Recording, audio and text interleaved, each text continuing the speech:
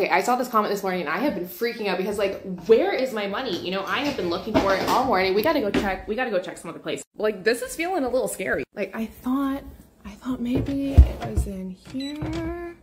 Okay, no, it's not in the safe. I just have important documents and stuff in here. Maybe it's in my filing cabinet.